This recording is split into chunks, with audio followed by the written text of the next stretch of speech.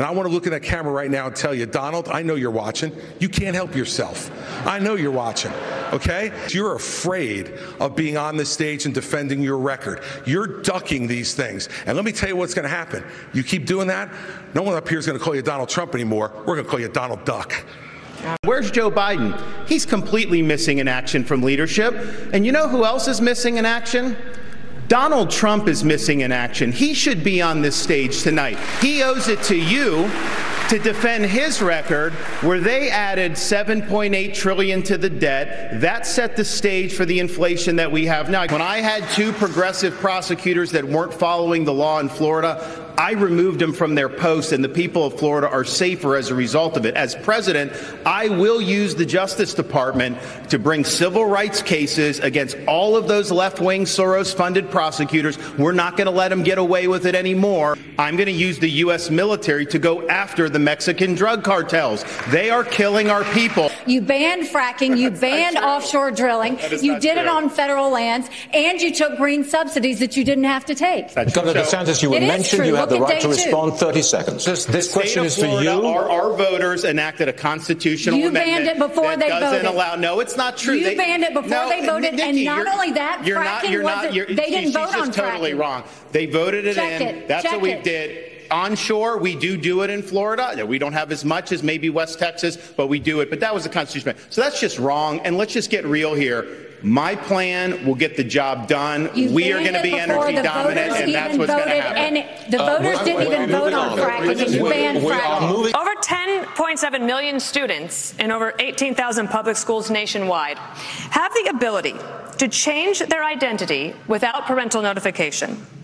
Governor Christie told Stewart last week that he would pass a federal law to protect parental rights. Would you try to do the same? I have to be very clear about this. Transgenderism, especially in kids, is a mental health disorder. We have to acknowledge the truth of that for what it is. I favor ending birthright citizenship for the kids of illegal immigrants in this country. You joined TikTok after dinner with boxer and influencer Jake Paul. Should the commander-in-chief be so easily persuaded by an influencer? So the answer is I have a radical idea for the Republican Party.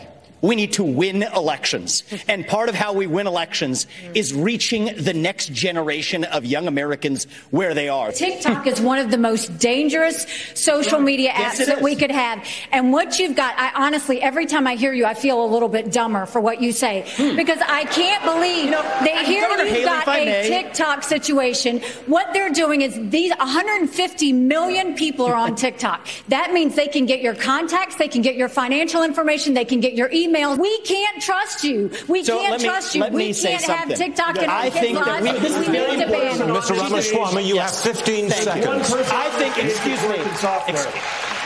You have 15 seconds, Mr. Ramaswamy. Thank you. I think we would be better served as a Republican Party if we're not sitting here hurling personal insults and actually have a legitimate debate about policy. Vivek just said we were all good people, and I appreciate that, because last debate he said we were all bought and paid for. And I thought about that for a little while and said, you know, I can't imagine how you could say that knowing that you were just in business with the Chinese Communist Party and the same people that funded Hunter Biden millions of dollars was a partner of yours as well. It's not nonsense. So look, here's what I want to respond. These are good people who are tainted by a broken system, and it's not the fault of anybody who's involved. Some of us are tainted. Excuse me. Thank you for speaking while I'm interrupting. While I'm speaking. You said bought and paid for. If I may finish. You can't be on both sides. Gentlemen, you'll have your turn. One of the challenges we should have a focus on the issues that matter. between Vivek and business in China. Everybody knows that. If I may address, focus on holding Joe Biden accountable. That's what we need to be focusing on. I actually agree with Ron DeSantis. Just because Putin's an evil dictator does not mean that Ukraine is good. This is a country that has banned 11 opposition parties. A win for Russia is a win for China. We're driving Russia. A win for Russia is a win for China. Excuse me, Nick, you'll have your chance. I forgot you like China. That's why you'll have your chance in just a moment. The hurling personal insults isn't helping. China is the real enemy, and we're driving Russia further further into China's arms. We need a reasonable peace plan to end this, especially this is a country whose president just last week Vivek, was if hailing you let a Nazi Putin have Ukraine, that's a green light to China to take Taiwan. We need a peace comes through strength.